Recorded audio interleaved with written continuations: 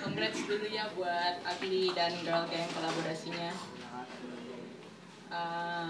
Bacaan hari ini sih sebenarnya kita bisa sih jatuhnya, cuman ya udah deh bareng aja di sini. Kebetulan tadi lagi ngubek-ngubek ketemu ini kayak project gue ketika lagi SMP, baru masuk secondary school di Singapura.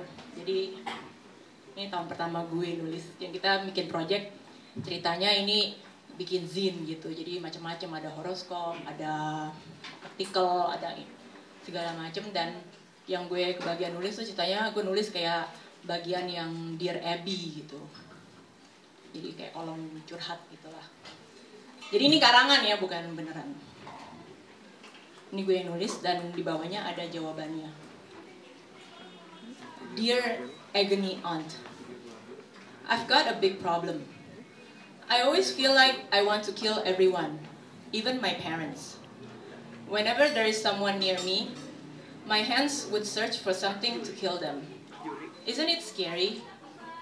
Once, I talked to someone, and suddenly I found myself searching in my bag for a scissor to stab her. So I just ran away before I killed her. Now, every day, I just stays at home, avoiding people. You've got to help me, cure me. Terus jawabannya dari classmate gue. Simple. Just register in the mental hospital down the street. Stay there 2 years. If that still doesn't work, just don't bring things sharp. If nothing works, then stab someone and spend the rest of your life in jail stabbing teddy bears. Smile emoticon.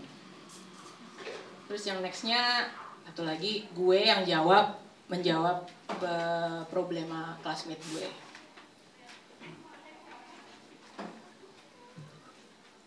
Agony Aunt. Hello, I'm a girl with a major problem, and you got to help me. I don't know how I got to this stage though.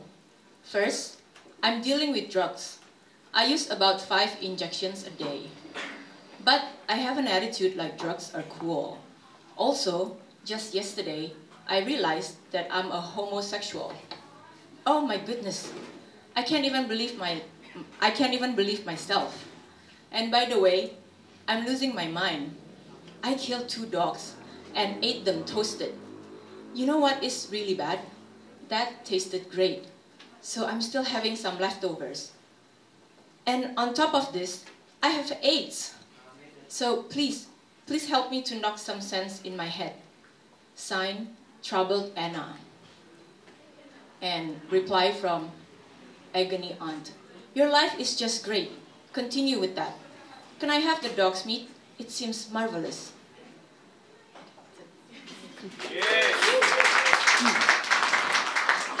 Halo semuanya.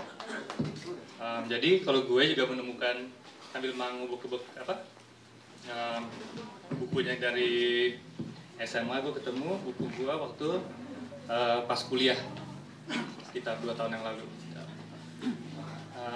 Oke, nama ini adalah A Positive Infuse. Stranded in your prime, you waved to me goodbye. While lying in your mother's arms, you spoke your piece, you smiled. And how the world would quake, the hours of morn would wake. The news reached like the sun as darkness turned into dawn. And I would find tomorrow in the hours of wake that I would have to swallow news of my mistake. Stranded in the dawn, I rose from sleep to find from overseas you're gone, the heavy sleep of wrongs. And all that's left were memories of we laughing at the world.